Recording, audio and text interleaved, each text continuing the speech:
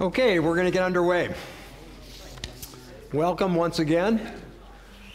We're continuing our study in the unseen realm and looking into this area of the Nephilim and the rise of demons. Just one or two things before we begin. Some of you called me today and asked, if we were going to have the class. If I ever cancel the class, I will have Debbie send it out on that ITM mailing list. If you're on that list, you'll have it. If you're not, you need to make sure you give Debbie Lauro your email address, and then you'll know exactly what's going on. If you don't hear anything from me, we're going on with the class. Okay? All right. We're going to continue tonight looking at the Nephilim and the rise of demons. I want to begin with Moses' testimony on this in Numbers chapter 13, verse 33. You'll see it on the screen, and I will pray after I read the text. Moses says here, "There also we saw the Nephilim. The sons of Anak are part of the Nephilim, and we became like grasshoppers in our own sight, and so we were in their sight." Let's pray. Heavenly Father, as we continue to pursue this study, we just ask that you would illuminate our understanding tonight as we continue to peer into these things that have great meaning once we begin to put them together with many passages. Tonight is like that. There are a number of texts that we've looked at in this class that we're going to sew together in a needle and thread fashion and trying to gain a better picture and understanding of not only the powers of darkness, but also how this relates to our own life and what Jesus did on that cross for us. So please bless us in our time. In Jesus' name, amen. Now, sometimes, as I've noted last week, that remarks like Moses gives here in Numbers 13:33, some of the commentators look at this as being hyperbolic. Oh, they can't really be giants. I mean, they're just kind of over-accentuating the powers that they were going to be dealing with in going into the land of Canaan. Yet, as you begin to study this, that doesn't appear to be at all. This is not the report only of the spies here, but Moses is recording it down, and then later we'll talk about this in other messages and sermons that he gives in the book of Deuteronomy. Now, we talked about this, that the Nephilim are the result of the sons of God having unions with human women, and that the Nephilim are the result. They are the spawn. These are the descendants as a result of this. So they are partially human, and they're partially Elohim. I want you to think about this. When they die, there's a question here. If you stop and think about it, they're not human completely, and they're not Elohim completely. So when we talk about death, their ultimate destiny is a question mark.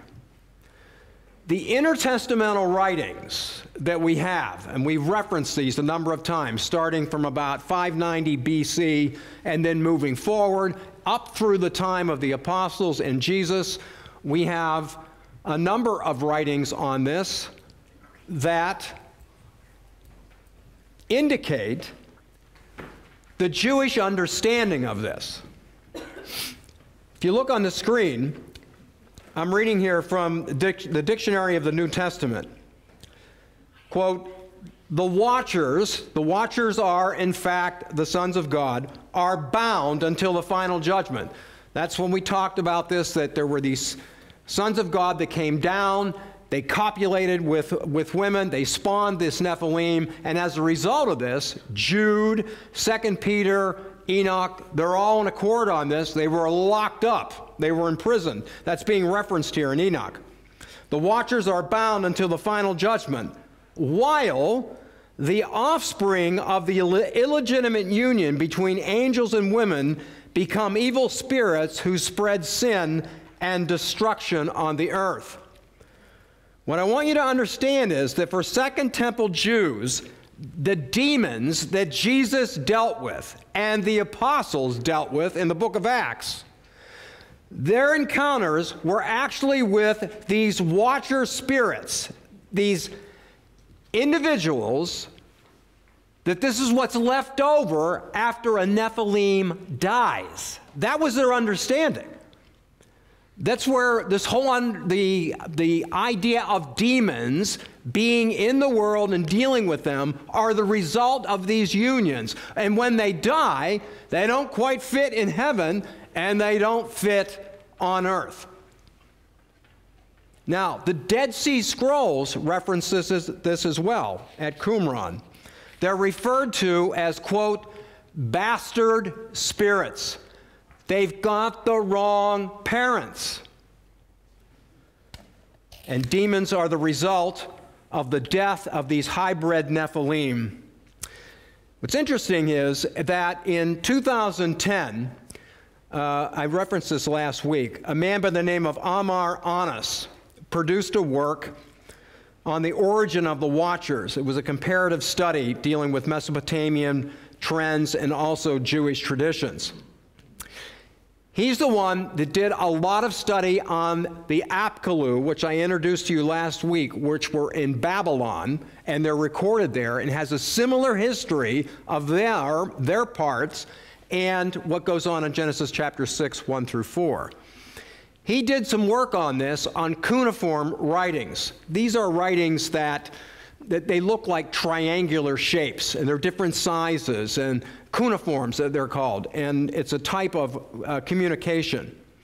He made a connection in the understanding of the Apkallu with what was going on in Genesis chapter 6.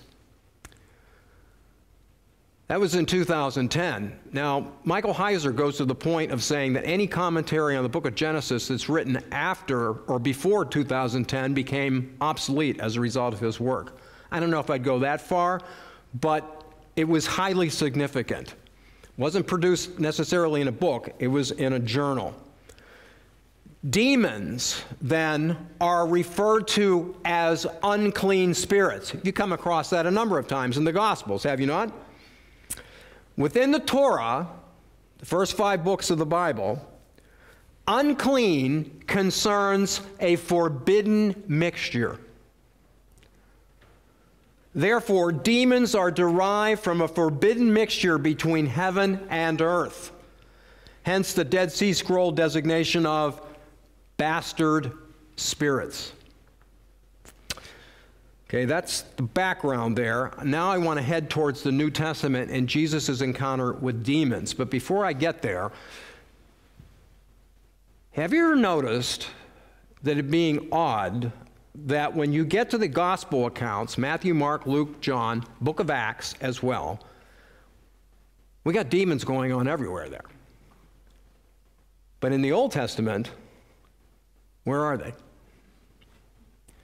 There's not a lot in there at all. I mean, there are a couple places that you can stretch it in that it may have been a demon, but there aren't any encounters. And when you consider the volume of writing, you know, the Old Testament is like this, and the New Testament's like this, and we have all this time. What's going on there? Well, they're certainly not featured in the Old Testament narrative. But what I want to suggest to you as we're looking towards Jesus and his ministry in dealing with them, Psalm 91 has long been suspected as a psalm for God's protection against evil spirits. Let me read the first part of Psalm 91 to you. And this is a special text even for Christians today whenever they're going through a rough time. He who dwells in the shelter of the Most High. Notice the designation, Most High. We've had this before. Will abide in the shadow of the Almighty. I will say to the Lord, my refuge and my fortress, my God in whom I trust. For it is he who delivers you from the snare of the trapper and from the deadly pestilence. He will cover you with his pinions, and under his wings you may seek refuge. His faithfulness is a shield and a bulwark. You will not be afraid of the terror by night, or of the arrow that flies by the day, of the pestilence that stalks in darkness, or of the destruction that lays waste at noon. And as I said, Psalm 91 has long been suspected as being a psalm that is dedicated to the idea of protection from demonic power. Rabbinic tradition makes this point in several places. It's in the Midrash, it's also in some of the Targums, but it carries with it the idea that Psalm 91 was recited in order to drive away demonic evil forces. Now, you might be sitting there thinking, hey, Don, you just read it. I didn't hear anything about a demon in there. Terms like terror, arrow, pestilence, and destruction were all considered to be references to demons. Now, how is that possible? In these cases, these terms became personifications of demon gods.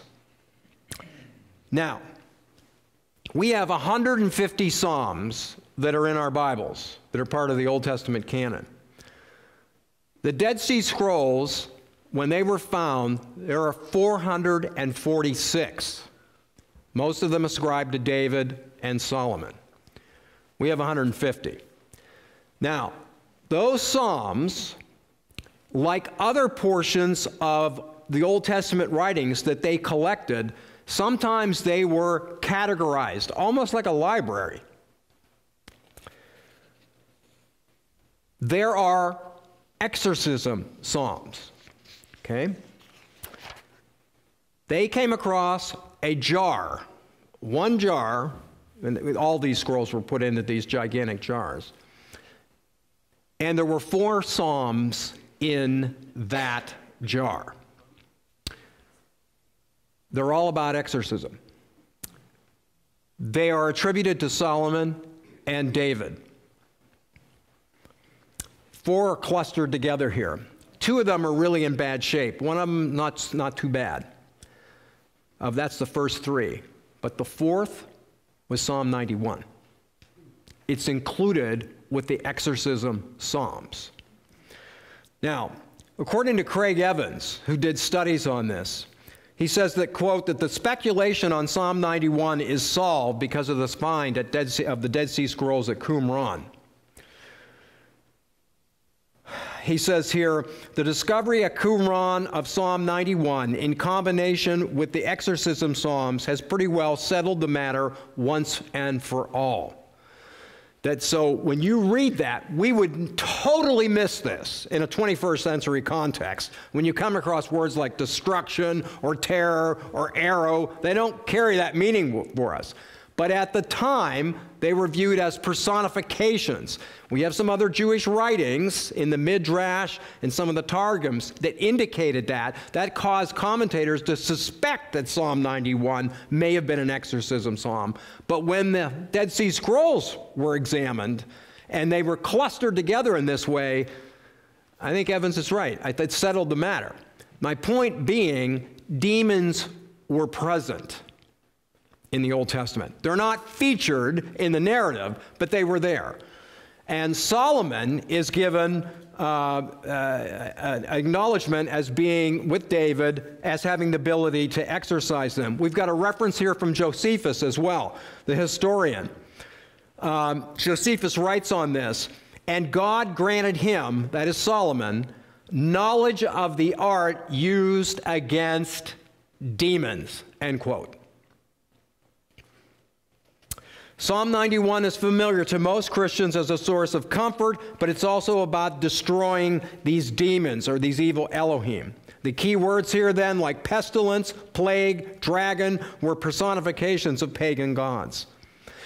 It's also interesting that Psalm 91 is one of the texts that's quoted by Satan to Jesus at the time of the temptation. You remember that? In Matthew chapter 4, verse 6. Satan ignores the demonic defeat of the psalm, and Jesus does not take the bait to throw himself off the temple. He will lay down his life at the time of his own choosing. But Jesus has connection to this psalm in this way. It begins with acknowledging that, verse 1 of Psalm 91, he who dwells in the shelter of the Most High. And we talked about this as a designation for God that distinguishes him above and beyond all of the other Elohim. None of the other Elohim have the kind of attributes that he possesses: omniscience, omnipotence, immutability, etc. None of them have that. He is the Most High God.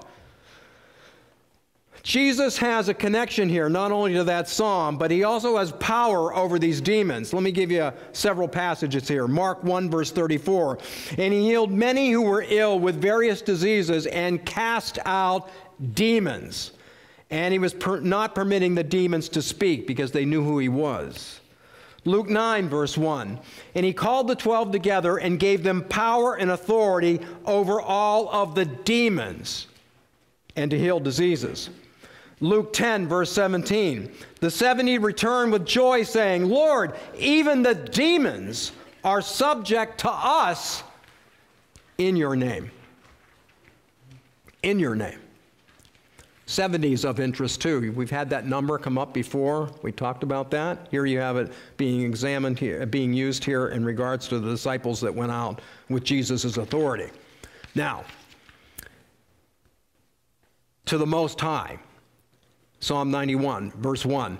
Mark chapter 5, verse 7. And shouting with a loud voice, he said, this is the demon speaking to Jesus, what business do we have with each other? Jesus, Son of the Most High God. End quote.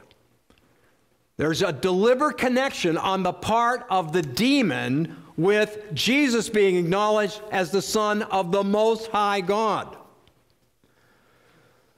So let's talk about this idea of demons, okay?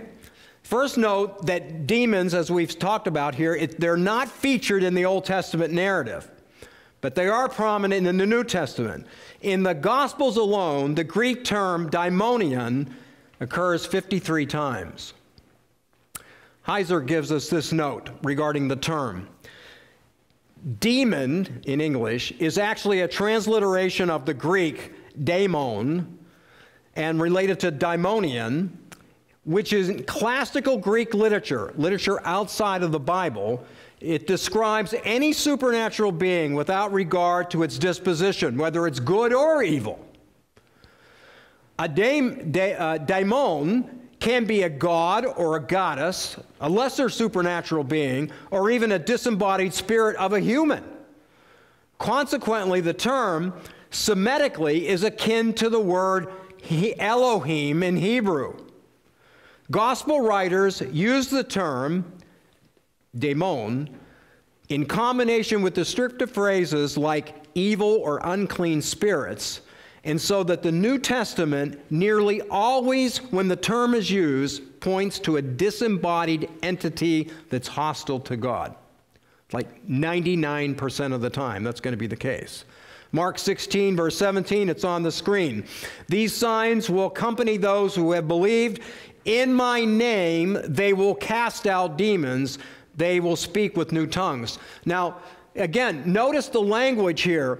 It has a lot of meaning when we talk about Jesus being connected to the Most High, because the Most High, it deals with them. He has total authority over them, and he gives this to his disciples, and he acknowledges as a sign that's given to them, to those who have believed in my name, they will cast out demons. They don't have any ability in themselves. There's no power. There's no chanting. There's no special formula that they can use. The only thing they have is the authority that is in Christ and Christ alone. Now that leads us to a familiar encounter in Mark chapter 5, beginning at verse 1. This is on the screen. Now the text here notes that they enter into the country of Gerasenes. Now, this would be, if we had a map here, and I don't on this one, but you have the Sea of Galilee, they travel to the other side. That was going like to the other side of the world. And that was typically associated with profound evil. We'll talk about that more in a little bit. But the text says, they came to the other side of the sea, to the country of the Gerasenes. And when Jesus had stepped out of the boat, immediately there met him out of the tombs a man with an unclean spirit. He lived among the tombs, and no one could bind him anymore, not even with chain. For he had often been bound with shackles and chains, but he wrenched the chains apart and broke the shackles in pieces. No one had the strength to subdue him. Night and day among the tombs and on the mountains, he was always crying out and cutting himself with stones. And when he saw Jesus from afar, he ran and fell down before him, and crying out with a loud voice, he said, "What have you to do with me, Jesus, Son of the Most High God? I adjure you by God, do not torment me." For he was saying to him, "Come out of the man, you unclean spirit." And Jesus asked him, "What is your name?"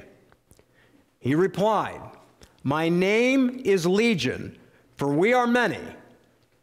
And he begged him earnestly not to send him out of the country.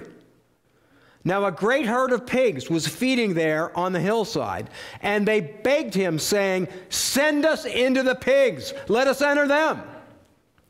So he gave them permission, and the unclean spirits came out and entered the pigs, and the herd, numbering about 2,000, rushed down the steep bank into the sea and drowned in the sea.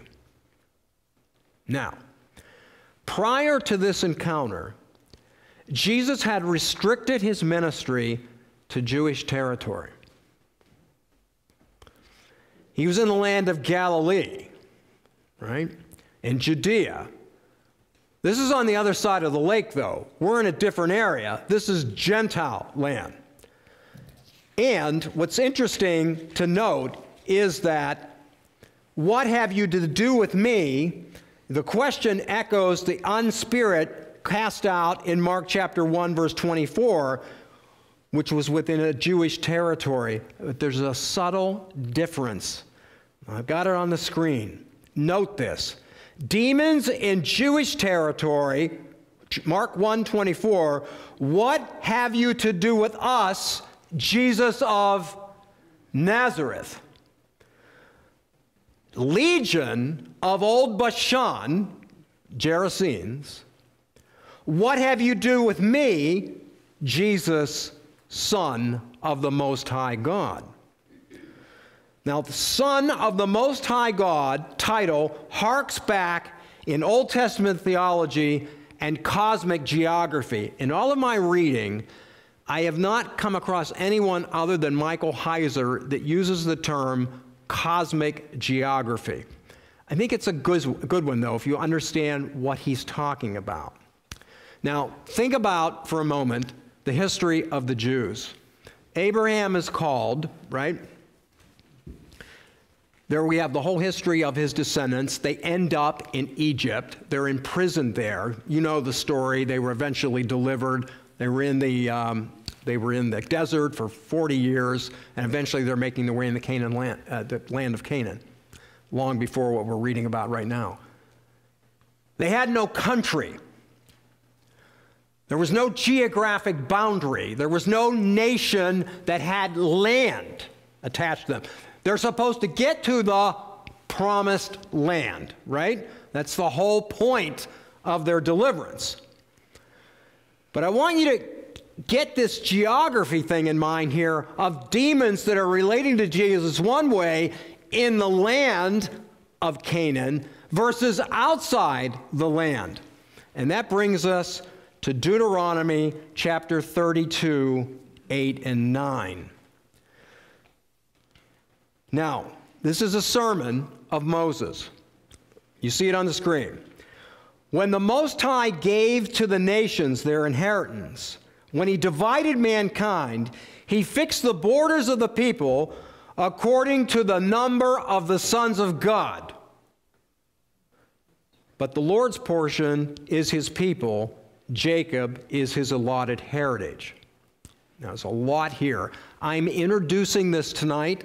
The final third of this course, which we will hit going into March, will deal with what happened at this period of time. But I'm going to introduce it right now.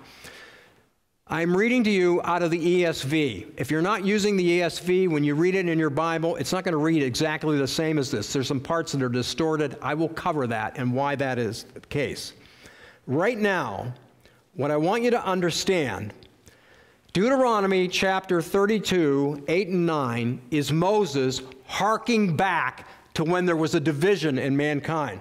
This would be at the Tower of Babel. This would be reading Genesis chapter 10 and chapter 11. If you remember, up to that period of time, God is dealing with all of humanity, okay? And he's waiting for them to repent, of their sin. And we had the whole flood episode. And then later on, it still gets bad. We end up with the Tower of Babel. God comes down in judgment, confuses the languages. At this time, this becomes a division of nations. Moses is saying here that the Most High, that is God, Yahweh, disinherited the nations at this moment. And what did he do?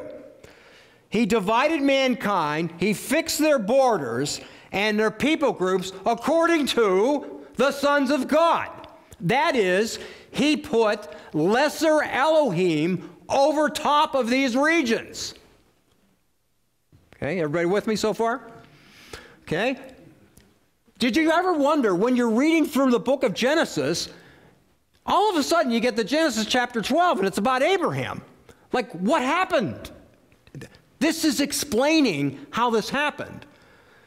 God basically says, after the Tower of Babel, he's disinheriting the nations. He puts them underneath lesser Elohim that are supposed to execute their purview with justice and righteousness. But he will make a nation for himself from one man. And that man's name is Abraham.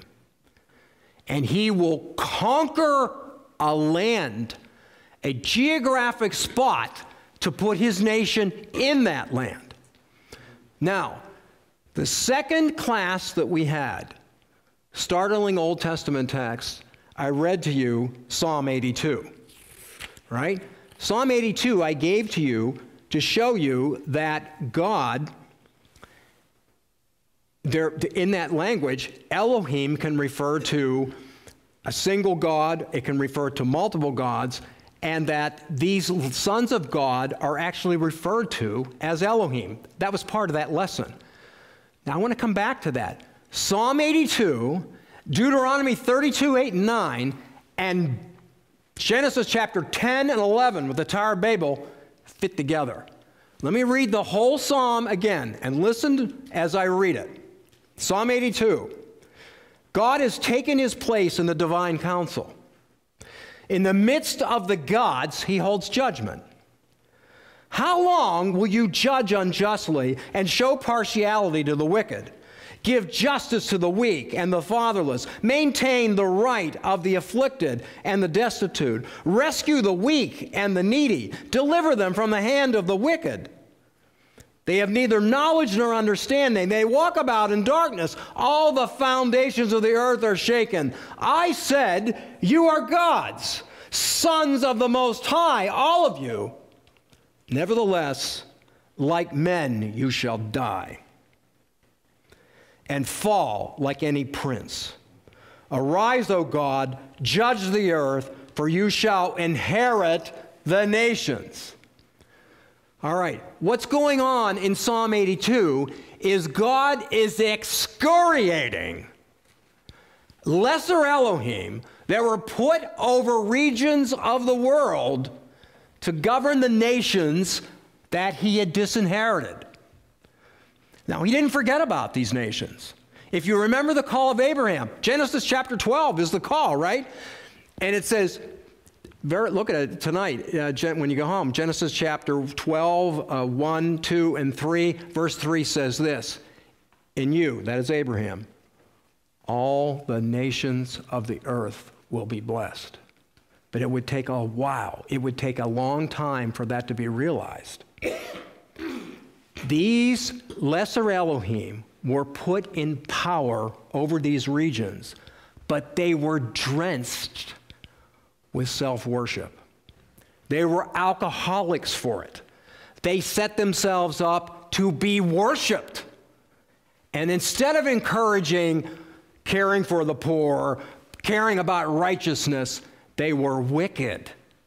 And they led people into all forms of ungodliness.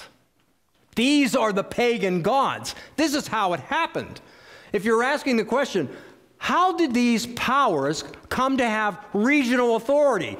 Like Daniel, well, the prince of Persia or the prince of Greek is coming. We know these are Elohim figures that he's talking about. How did they come to have that? God put them in power, and they rebelled. Now, these are not demons. These are sons of God in regions that have rebelled. Jesus is being acknowledged here outside of the Jewish territory as the Son of the Most High, because the demons recognized it was the Most High that still governs over these areas, even though it's in rebellion. Okay. Now we're talking about the heavenlies here. We don't see this. We're looking with what we see with our eyes. But this is the unseen realm. This is what's going on behind the scenes. This is how the Prince of Greece got to be the Prince of Greece or the Prince of Persia.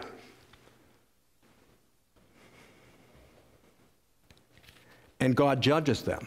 And at the end of Psalm 82, it says, "Arise, O God, and judge the earth, for you shall inherit the nations."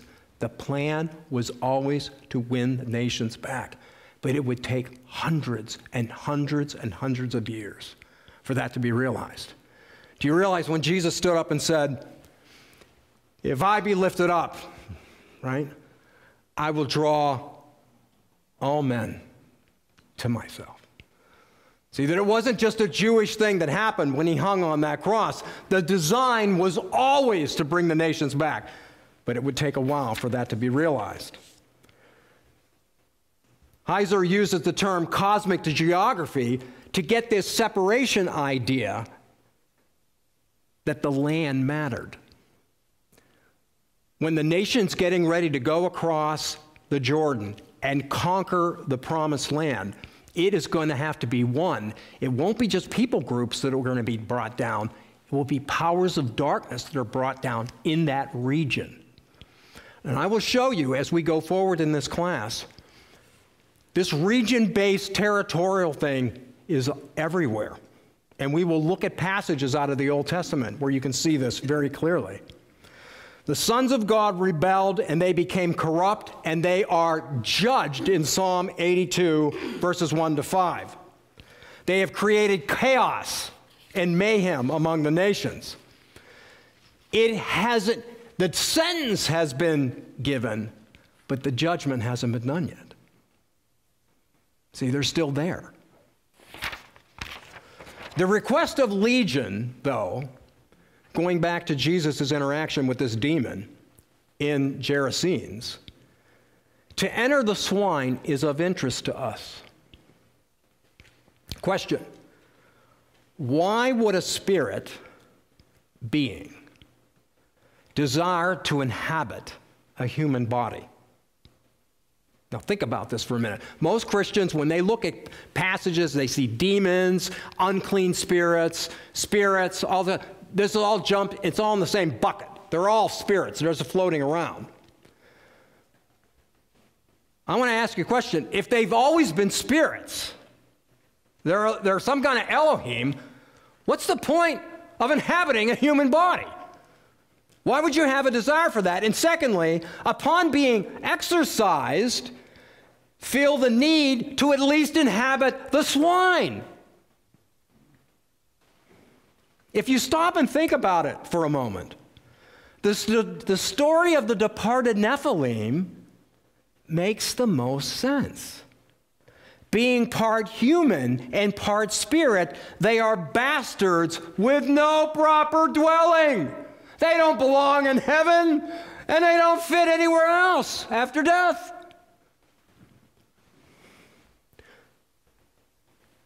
They're not fully human nor fully spirit, but the only dwelling that they know of experientially is to be housed in an earthly body. For those who think that demons are merely spirits, why would a spiritual being become uncomfortable without a body to inhabit? Nonetheless, these beings are caught between earth and the heavenlies. They have no citizenship. They have no country. These guys are truly illegal aliens. Now, I can't prove it from Scripture that the Nephilim are in fact demons. What I can prove, though, this is the understanding of what demons are through the 2nd century. There's not debate on this. This was how did we end up with demons being in the world? This is it. They are the result of dead Nephilim, the soul spirit, continuing on. Legion in this story recognizes that Jesus is the rightful Lord over the country of the Gerasenes, which is Old Bashan, and Mount Hermon. We'll talk about that. Both of these regions, Bashan and Mount Hermon, are ground zero of the ancient world for the proliferation of wickedness and human depravity that abounds. But we have to add to this, though, that man is culpable for his actions, but the powers of darkness are there to foment sin by appealing to man's evil nature. No one will be able to stand before God and say, I'm going to blame the enemy on this. I'm going to blame the devil or this demon or whatever for whatever it is. No, they're going to be responsible for it. But these powers, these beings, foment this. As I said, it cannot be proved categorically that demons are the result of the dead Nephilim, but Jewish theology held to this position until the 2nd century A.D. In addition, when you think about it, the Nephilim connection makes the most sense. What other reason have you heard of why those demons were so uncomfortable that they wanted to go into the pigs?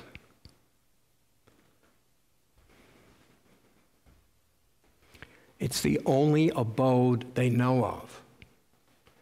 Here's another text. Matthew chapter 12, 43 to 45. You can compare it in Luke chapter 11, 24 to 26. The text reads, notice the wording here. Now when, Jesus is speaking, now when the unclean spirit goes out of a man, it passes through waterless places seeking rest and does not find it. Then it says, I will return to my house from which I came. And when it comes, it finds it unoccupied, swept, and put in order. Then it goes and takes along with it 7 other spirits more wicked than itself, and they go in and live there, and the last state of the man becomes worse than the first.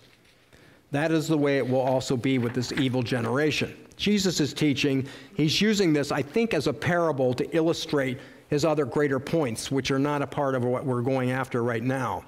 R.T. France, in his commentary, makes that a notation that it's probably parabolic. I don't have any problem with that. But I want to call your attention to Jesus' understanding here of how he relates this. The spirit finds no rest after its exercise and goes to a waterless place. What is that? It's a desert, right? It's a wilderness. This is of interest to us. Satan is Lord of the dead, and the desert is about death. Things go into the desert to die. The desert was always viewed in Jewish thought as the realm of the dead. Things die in the desert, which is also inhabited by wild beasts and demons. It's in my notes, Leviticus 16, Isaiah 13, Isaiah 34, Job 8. You can look that up. Jesus was tempted by Satan where? In the desert.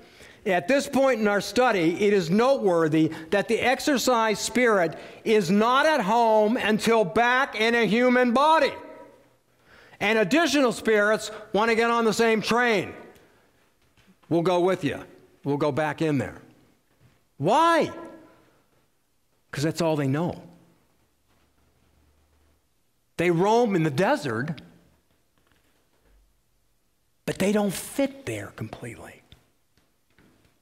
But within a spiritual context, they don't fit there either. It's an unclean mixture. They are truly, by definition, bastards, as the Dead Sea Scroll puts it. Now, moving on with this cosmic geography idea, that brings us to the study of Mount Hermon. Mount Hermon's a real mountain, okay? It sits 9,000 feet above sea level. It is the tallest location in Israel. It was taken from Syria during the Six-Day War. It now offers Israeli skiing and scenic views. The summit straddles both Syria and Lebanon, and the United Nations maintains a buffer zone between Israel and Syria there. Notice the map on the screen. Okay, Mount Hermon is marked at the very top. You see it there on the right-hand side. You see where it is in relationship to Caesarea Philippi, which is coming further south. Sea of Galilee is all the way down in the middle there. In the Bible, this mountain is also known as Sirion and Senia. This is the location. This is the location where the original sons of God who rebelled and said, we see the daughters of men, we want to have them as our own wives. This is the location where they came down. Enoch chapter 6 directly connects it to this mountain. Here's how it reads. It's on the screen.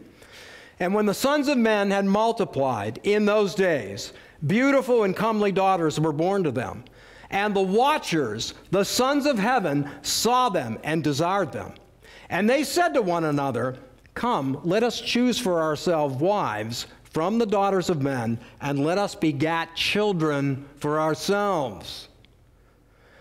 And Shemahazab, their chief, said to them, I fear that you will not want to do this deed, and I alone shall be guilty of a great sin.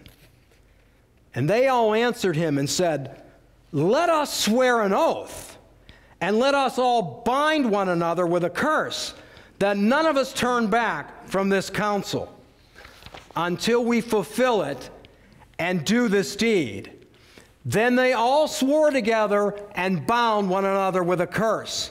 And they were all of them 200 who descended in the days of Jared, Noah's great-grandfather, onto the peak of Mount Hermon.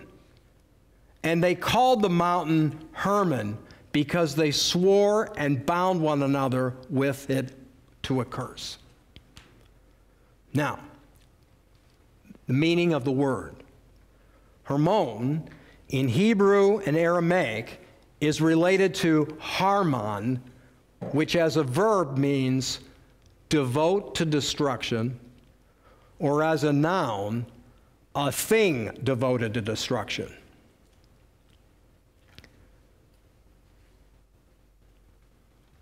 This mountain was explored in a specific way in 1869. Now think about that. That's 4 years after the end of the Civil War. In 1869, Sir Charles Warren documented the highest temple in the ancient world on the peak of Mount Hermon. he found at that time a limestone stele, which was later translated by ancient Semitic scholar George Nicholsburg, which reads, "According to the command of the greatest and holy God, those who take this oath proceed from here." End quote. Nicholsburg connected the wording to 1 Enoch chapter 6:6, and they were, all of them, 200 who descended in the days of Jared onto the peak of Mount Hermon. Really fascinating stuff, okay?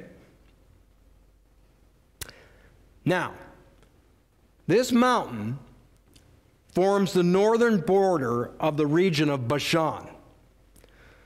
I had you read Psalm 68 in your studies.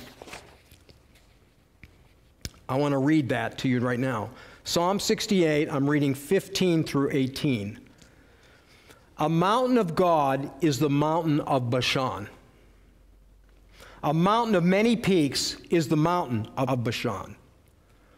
Why do you look with envy, O mountain with many peaks, at the mountain which God has desired for his abode?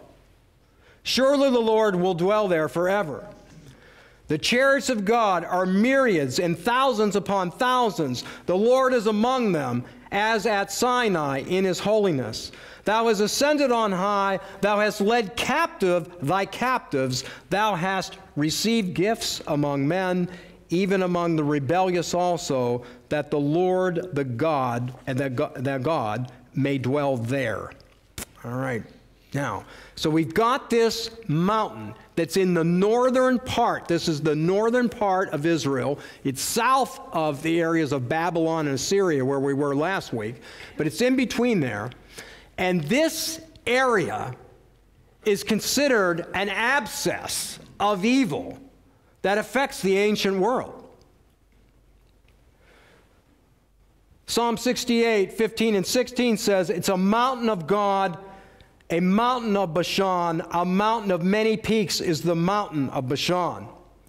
Heiser writes on this, and he says, the association of Mount Hermon with Mount Bashan would have made sense to Second Temple Jews familiar with First Enoch, as well as the Israelites who read Genesis 6, 1-4, supernaturally, in accord with its original Mesopotamian context. And when he makes that statement, he's talking about what happened in the history of Babylon with the Apkallu. English readers, he writes, centuries or millennia removed from the original readers are largely unaware of this. Why is this so? In a word, in the Old Testament times, the whole region of Bashan was associated with giants, evil spirits, the spawn of the Watchers, according to Genesis 6, 1-4. When Jesus goes over the Gerasenes, he's in the same area where this is going on. I found corroboration with this with Joel Goldengay's, his commentary on Baker commentary on the Old Testament as well. Now, I want you to look with interest here at Psalm 68, verse 18, compared to Ephesians chapter 4, verse 8. Paul, in writing to Ephesus, quotes this psalm. Okay? I've got it on the screen for you here. Paul links Jesus' defeat of the powers of darkness here back to Psalm 68. In Psalm 68, verse 18, the text reads, "You ascended on high, leading a host of captives in your train and receiving the gifts among men." Now, in relationship to us, I think the picture is this of God going to the very place where this rebellion was. He's going to have this as his own mountain. That's what Psalm 68 ends with. This is going to be the mountain of God. Well, in history, we're finding out this wasn't the mountain of God. It was the mountain of evil at this time. But the psalm is saying this is what's going to happen. This is going to be God's mountain here.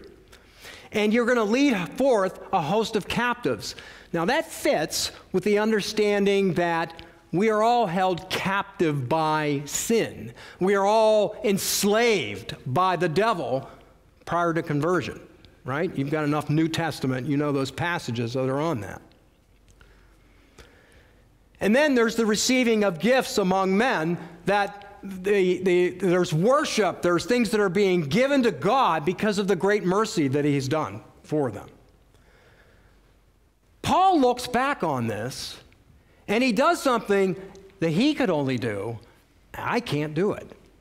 He changes the text. Do you see it? The end of it is, in Psalm 68, verse 18, he was receiving gifts among men. In Ephesians chapter 4:8, he gave gifts to men. Paul can do that under inspiration of the Holy Spirit. I can't, but he can. Now here's what I think is going on here. The emphasis here is not only on liberation, but rather it's on conquest. In both texts, it's more about this idea of conquering. In Psalm 68, Yahweh conquers demonic Bashan, while for Paul, Jesus is the conqueror of demonic Bashan. And the captives are the powers of darkness. In the ancient world, a number of stories are about this regarding governments and the way they ordered themselves in regards to wars. When you had a conquering army come back that's won, they bring the spoils back to its city. Rome was famous for this. They had gigantic parades. The armies would camp outside of Rome. They'd send a runner in to tell them, we're ready to make our way back in. They just were somewhere. They just won these great battles. They come back in, and they have these great parades, and they bring with them the captives. Okay? This fits with Genesis 3, verse 15. Okay? It says there that, that Satan's head would be crushed, and you shall eat dust all the days of your life. That language is the language of being vanquished.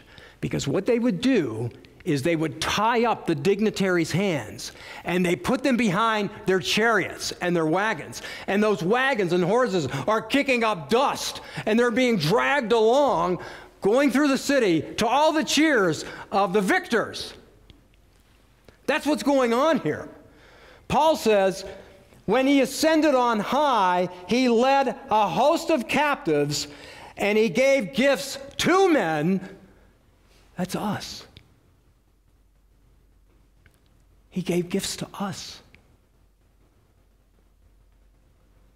This is the parade of all parades.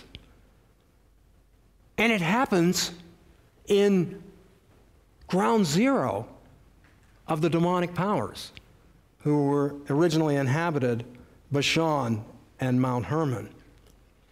What we're going to learn is that Jesus provoked the powers of darkness at Bashan and Mount Hermon to set in motion the circumstances that would lead to his death.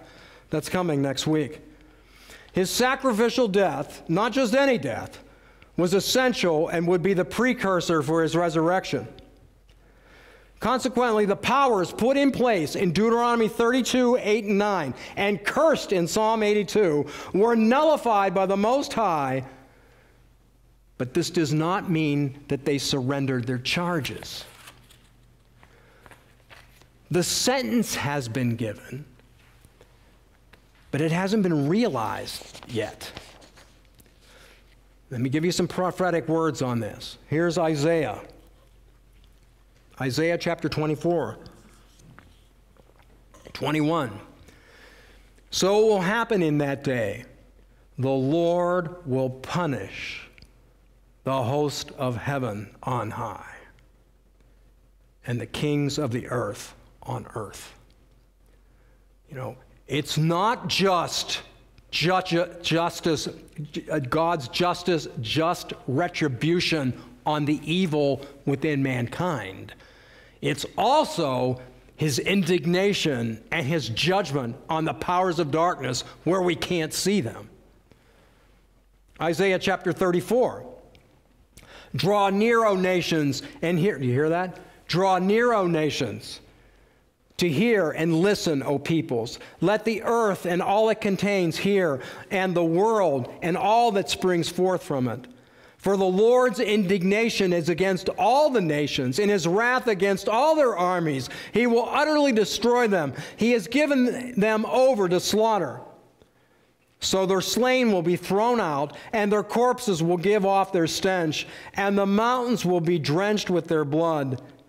And all the host of heaven will wear away, and the sky will be rolled up like a scroll, and all their hosts will also wither away, as a leaf withers from the vine, or as one withers from the fig tree.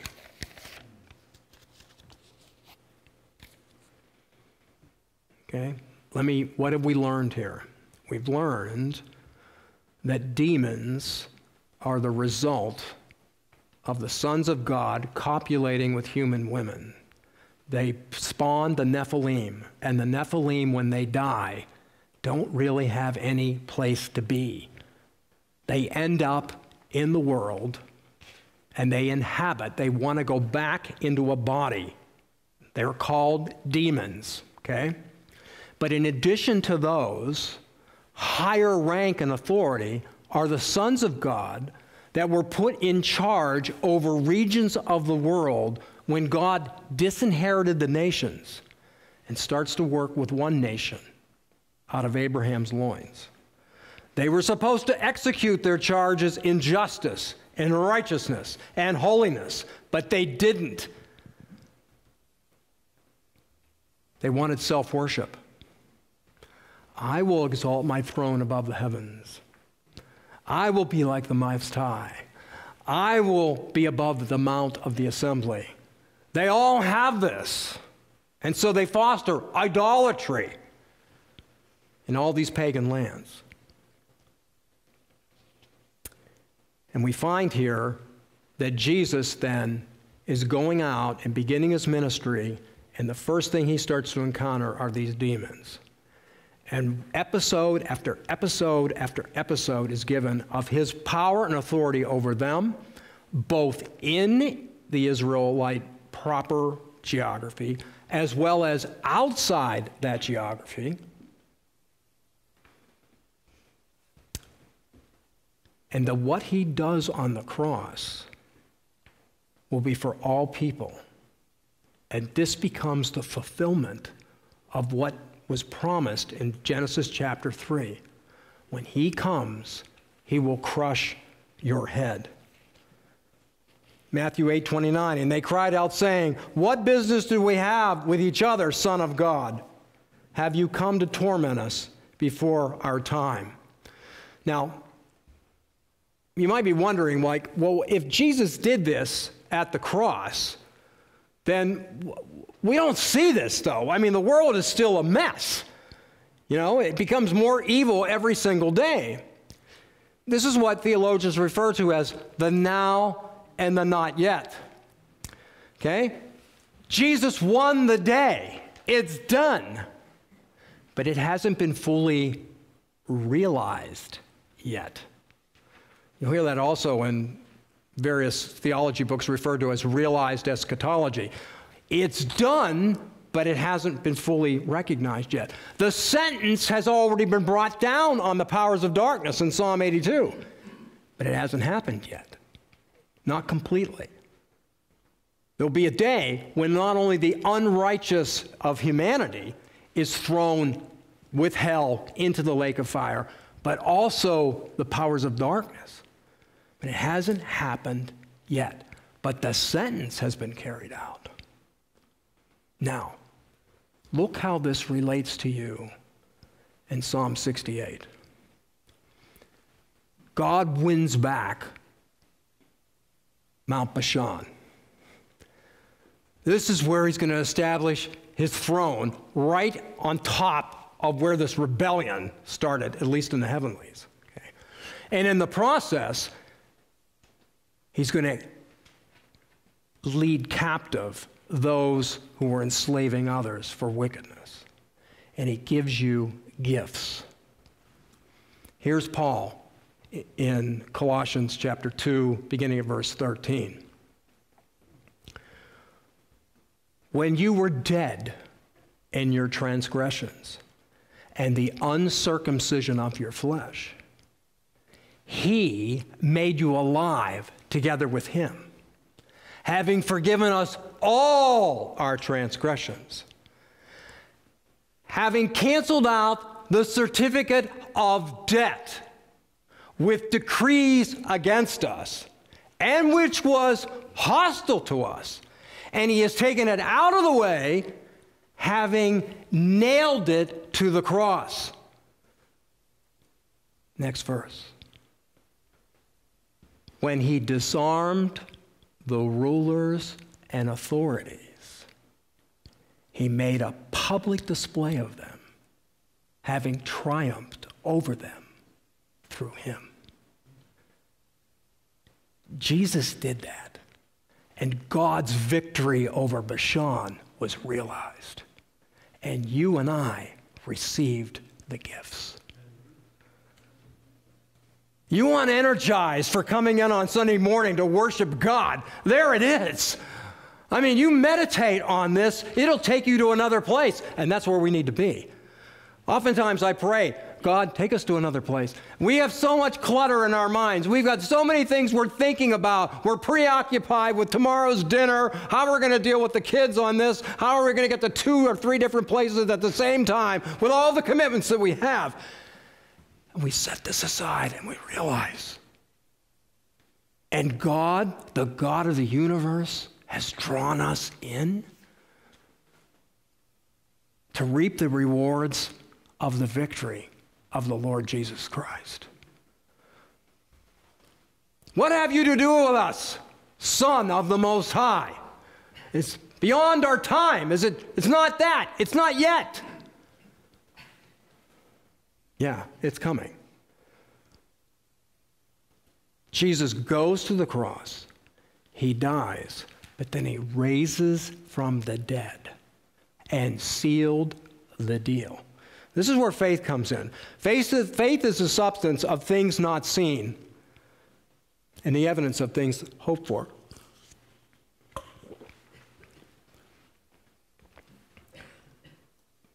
Sometimes people talk about faith that it's kind of like wishful thinking. It's like me when I'm agonizing the night before the report card comes out, and I hope I got a C in that class. It's wishful thinking.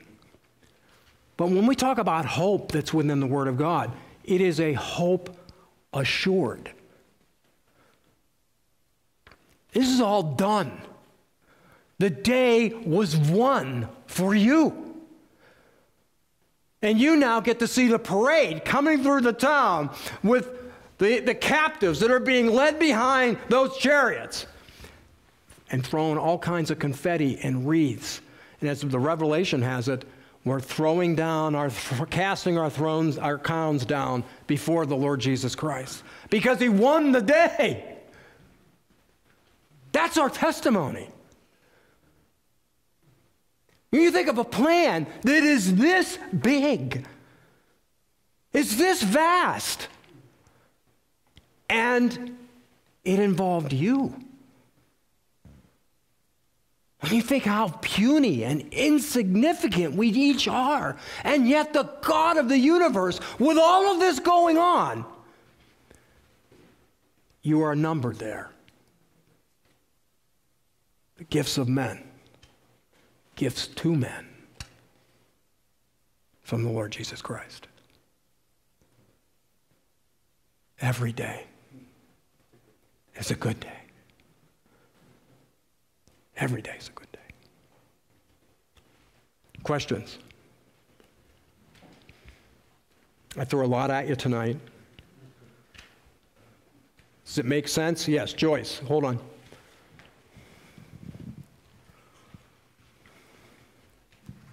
I'm just still on the pigs, and they went into the water and they died. Yes. Well, what happened to the evil spirits then? They end up going to waterless places. Okay.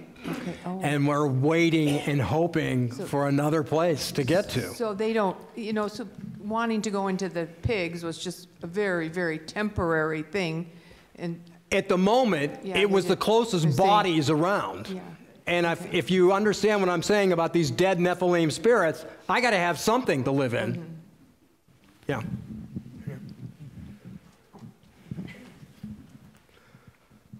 So what made them go into the sea? I mean, pigs don't think I'm going to kill myself, and the demons wouldn't have wanted that. That's only speculation, but I think what happened there was these are beings that are not supposed to be inhabited, taking up residence in an animal. Okay. Okay, they didn't have any correlation to animals, and I think once there, their minds snapped. Okay. They were blown, Okay, like our dark angel. Another question. So the demons are the result of the Dead Nephilim. the dead Nephilim. and humans. No. The Nephilim are the spawn of the sons of God, parent, and a human woman. Right. So the Nephilim are part Elohim, And part human. part human. Right. Is that, and then they get called They become known as demons. So the demons are not what was cast out of heaven with No, Lucifer? they're not. No, that's correct. See, from a Christian perspective, most of us think all of these spirits are all demons. And what I'm teaching you is that's not the case. The scripture talks about ranks of authority. Paul brings this up in Ephesians 6. Our war is not against flesh and blood, right? But against rulers, against powers, world forces of darkness. I mean, many commentators see that as ranks of authority.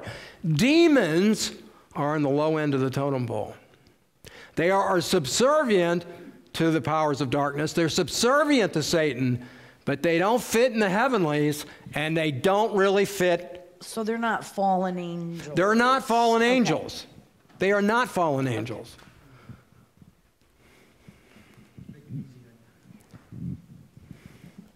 Do you see a connection between the desert desire for the demons to be in a desert and Azazel, who is the person in the desert, the demon in the desert that they put the scapegoat and send him to? You know what I'm talking about? Yeah, there's some thinking about that too. So they're trying to get back to Dad, Yeah, they're trying to get back to Dad. but Dad is not there. Right. Let me make a point on this too. I read you out of Enoch tonight, which talks specifically about these sons of God coming together. There were 200 of them and came and descended on Mount Hermon, right? Or again, we're in a non-canonical book here. I can't necessarily point to chapter and verse out of the Bible. But this whole scenario of what we're talking about here regarding what took place in Genesis 6, 1-4, it fits. It's the same area, okay? Jude connects up with Enoch. So does 2 Peter connect up with Enoch. And it's on this same topic in this one particular portion of Enoch, which talks about a lot of different various kinds of things. But in this particular portion, it notes there were 200 that entered into this pact. Now, can't you see this? They're all talking, and they're like, we're going to do this. Yeah, we're going to do this. Yeah. Okay, let's go. Hey, wait a minute. We all say we're going to do it, but what if I get down there, I'm the only one who does it? We need to make an agreement. What do? They swear an oath. Now, those of you that are in my covenant theology class on Sunday mornings, you know the importance of this. This is a covenant. You don't make that on pains of death when you're talking about this. 200 of them go into an agreement on a mountain that becomes known as the mountain of destruction, or that which is given over to destruction. And they proceed from there. What's coming is, next week, Jesus will be at the gates of hell and kick the gates right through and provoke them as only he could do. That is in the scripture. And that is what we're going to be examining next week. Yes?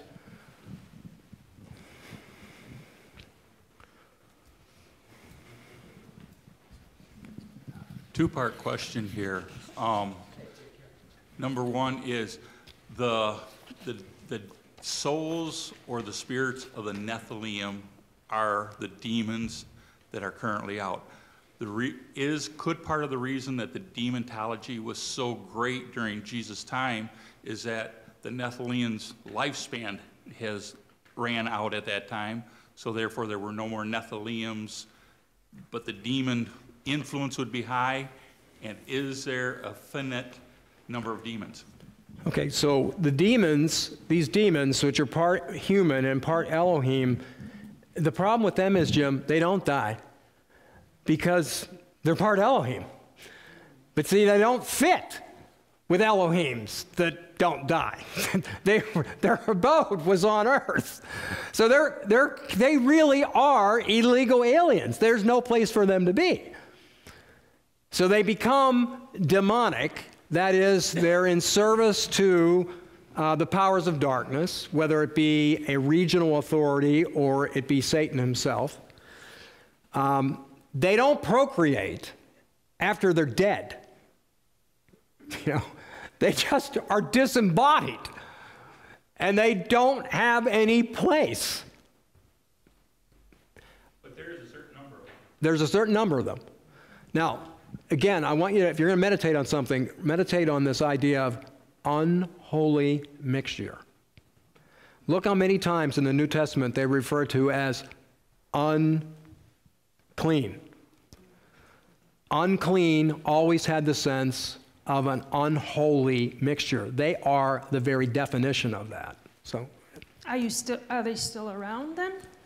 they're still around. They are, but their power is restricted a lot more since the cross and the resurrection. But they're around. Yeah.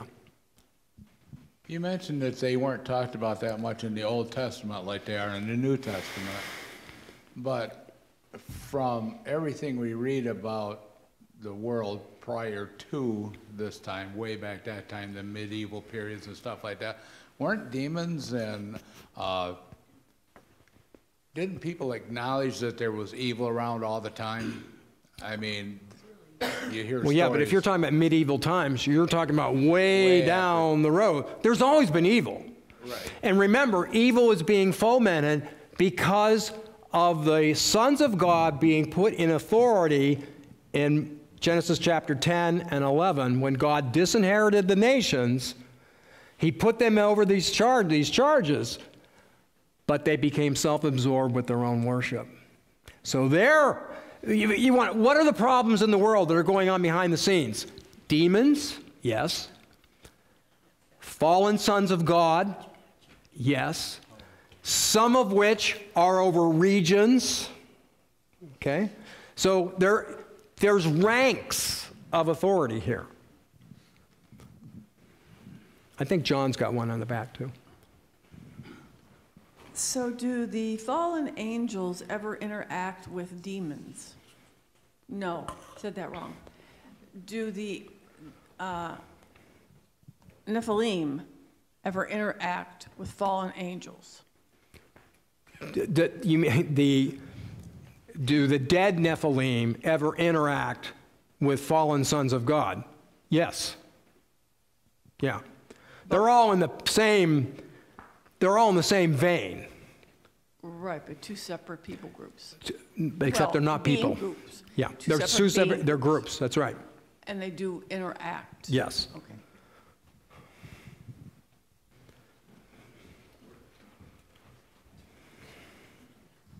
So, where it says in James that if you don't curb your tongue, your religion is worthless.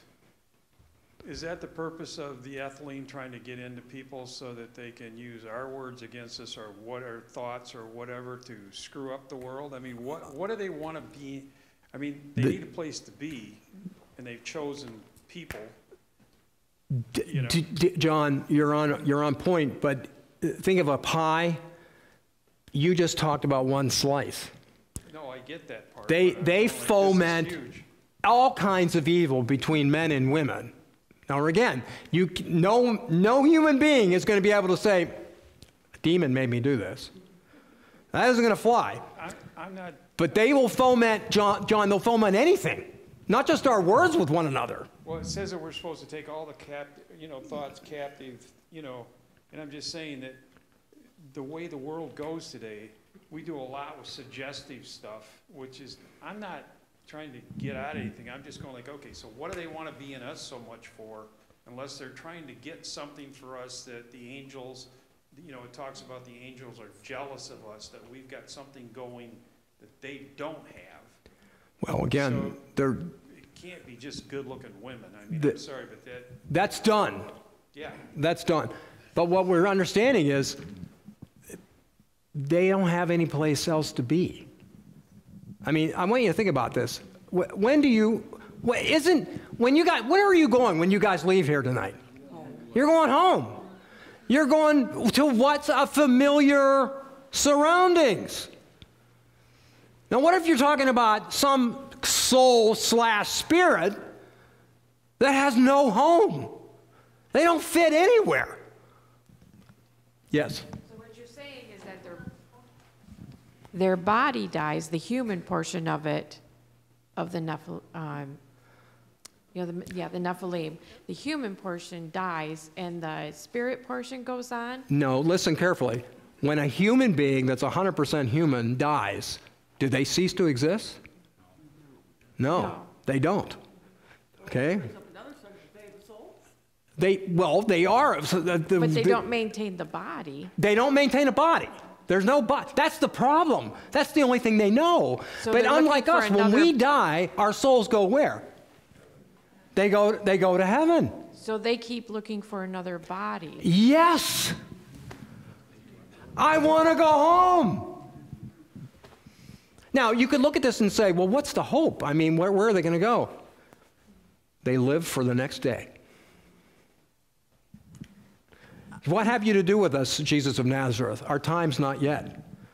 Give me another day. Yes. So today there's Satan worshiping religions, and there is religions like down in Haiti, they actually pray to get possessed by spirits.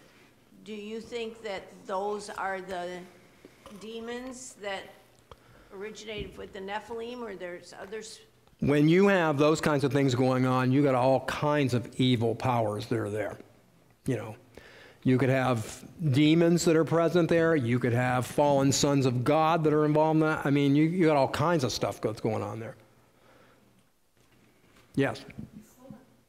I have the mic. Yeah. I have a question.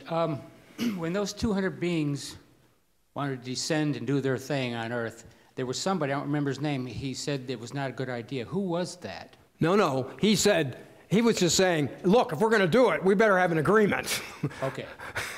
So he was in on it then? He was in on it. Okay. I don't want to be the one. Okay, we're going to go do it. I'll go. And all of a sudden I look behind me. Hey, where's everybody else at? And I think it's really interesting that you've got the name of Mount Hermon. You've got this excavation that took place there. In 1869, a guy finds a stele with the writing that's on it. It's examined later by a person that specialized in this, and immediately he hooks it up with Enoch chapter 6. Now, it's not featured in the Bible. Now remember, as I gave you in the first week, why is it not? It's because it's not part of the story of redemption. We're studying the backstory, what's behind the curtain. So someone could have a robust faith in Christ and be growing greatly and not know any of the things that we've been studying here. However, I would submit to you, the more that we do study the Word of God and we see these things that are there, it brings even more richness to our understanding of why we want to worship the Most High God. Which really, that's the end of all theology, is it not? All theology, good theology, ends in doxology, right? Yes.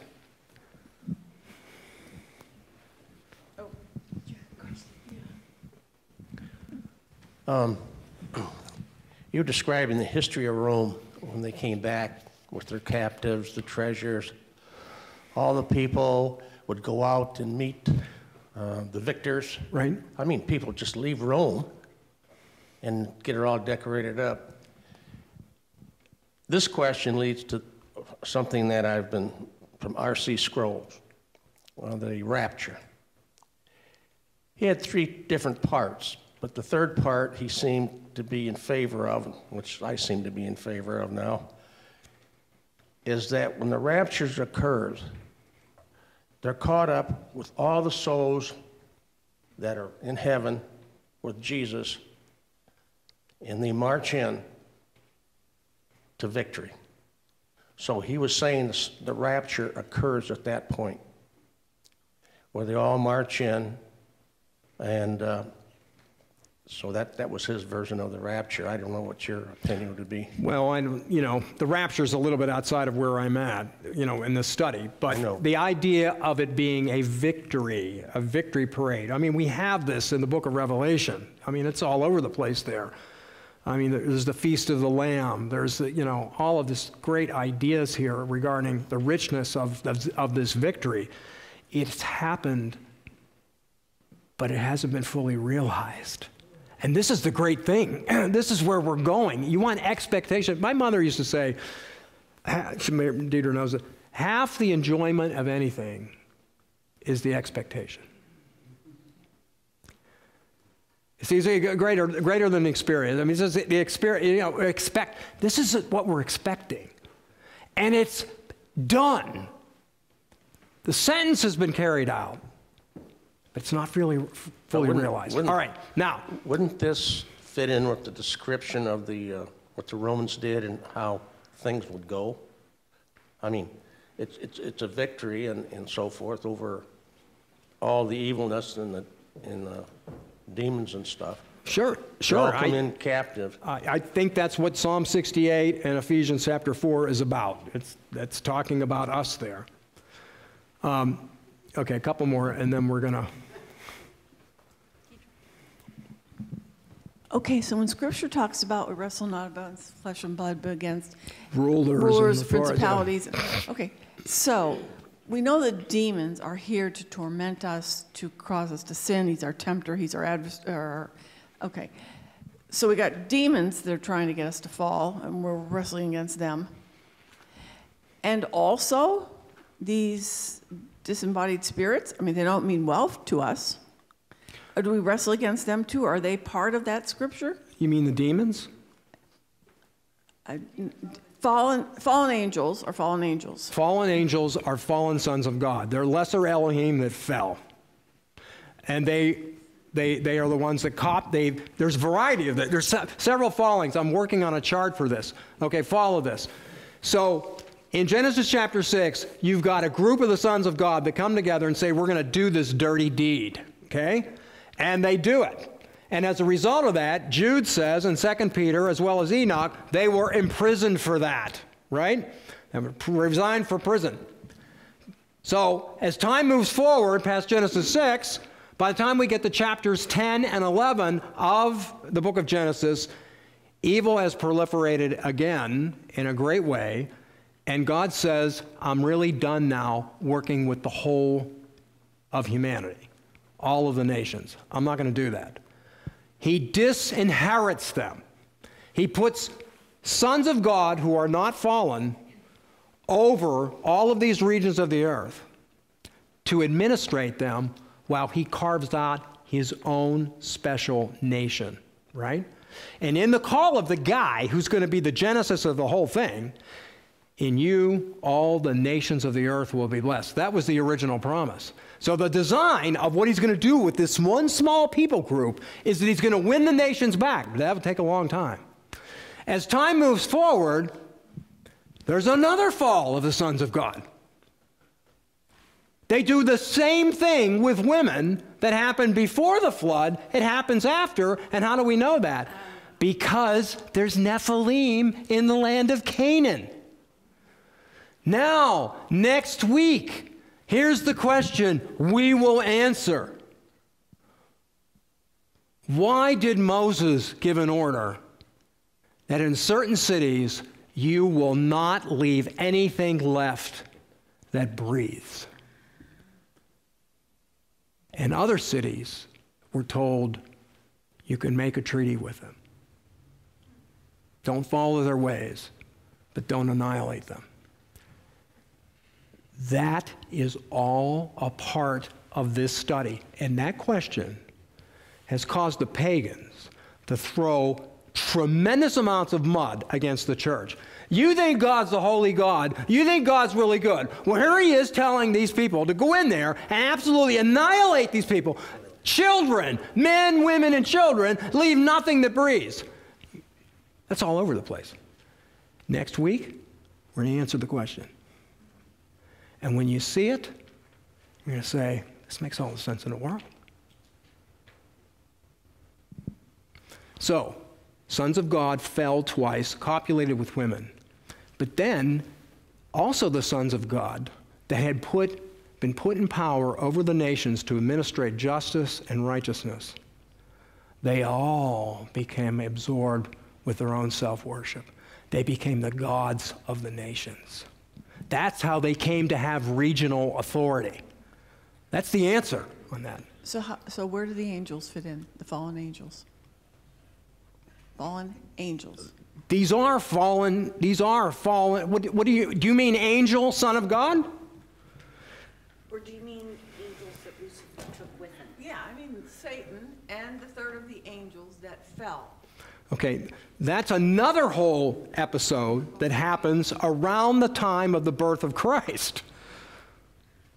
Really? Genesis, read Revelation chapter 12. Look at the timing of when that all happens. So what you're learning here is there's multiple fallings of the sons of God. Some of those fallings resulted in demons, which are partially human and partially Elohim. But we got multiple fallings, and that makes all the sense in the world because you have Job's friend, Eliphaz, in more than one place, makes the comment, God puts no trust in his holy ones. And the only ones we're going to see up there are the same way that we got there. They are elect. That's what Paul says to Timothy. We will come back with his, quote, elect angels, end quote. If they weren't elected, they would fall. If we weren't elected, we would have never known grace. Okay? See you next week.